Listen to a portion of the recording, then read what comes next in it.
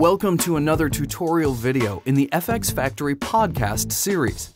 In this tutorial, I'd like to show you FotoMagico from Boinx Software.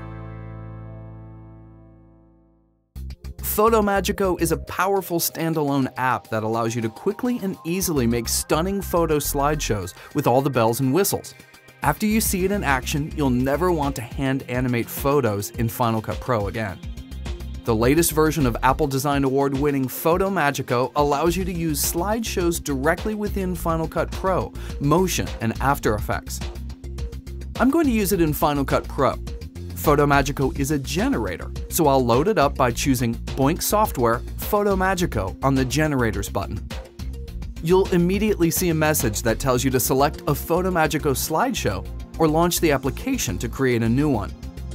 Let's make a slideshow. I'll launch FotoMagico and drag a folder of vacation pics into the app. You can see that you also have instant access to your iPhoto library and Pictures folder. Aperture and Lightroom users can access their libraries here as well.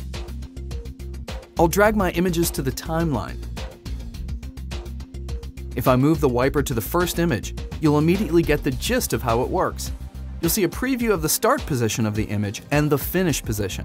In each pane, you can easily control the position, zoom, and rotation. I particularly like the guides and snapping that keeps you from accidentally moving your image too far in the frame. I'll quickly go through and add some pushes and pans to these photos.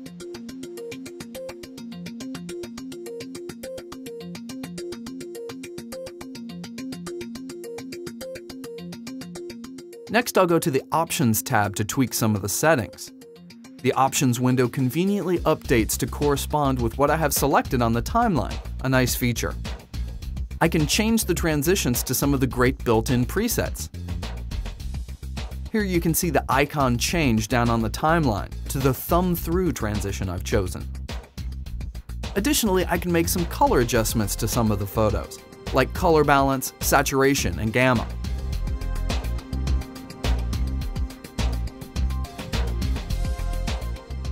Lastly, let's add a title to my first photo.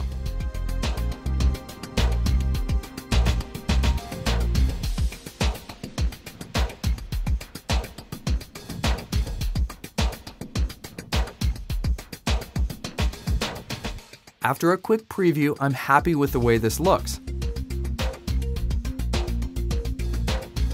I'll save my work and go back to Final Cut Pro.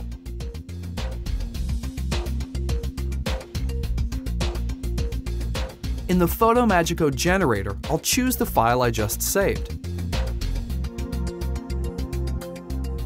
You'll notice it has black bars on the left and right because the photos were a different aspect ratio than my HD timeline here. I'll change the render mode setting from letterbox to crop, and it will show up full screen. There is even a loop slideshow checkbox that will allow you to keep the slideshow looping as you stretch out its length on the timeline. At any point, I can click the Edit in FotoMagico button to make changes to the slideshow.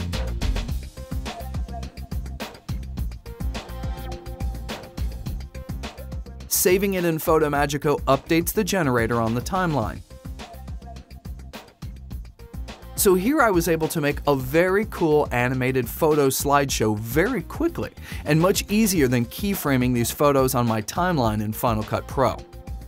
You can request a free trial of FotoMagico Pro at boinx.com. The corresponding FxFactory plugin for Final Cut Pro, Motion, and After Effects is free if you purchase it.